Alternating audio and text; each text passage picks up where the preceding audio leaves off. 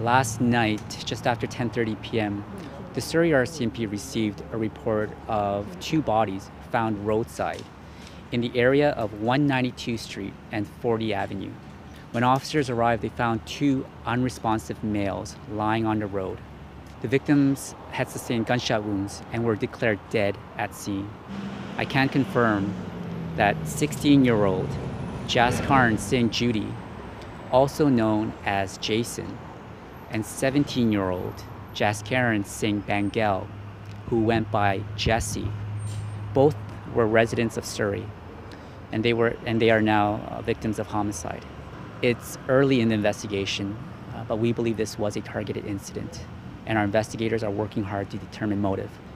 We believe there are people who have information about these two homicides. We urge anyone with information to please come forward and speak with IHIT. If you wish to remain anonymous, you can contact Crime Stoppers. Jazzy was here in grade 8 and I think grade 9, and he went to a different school after that. We just heard like some people were just talking about it in class.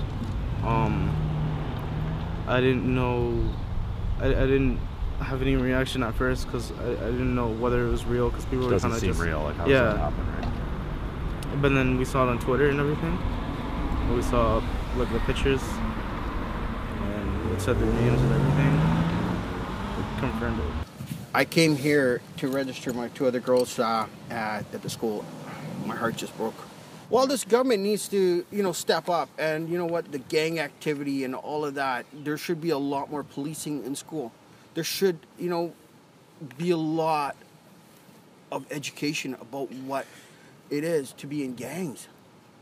It's not all that it's cut up to be. Fast money leads to fast death. Kids shouldn't be killing kids, or kids shouldn't be dying.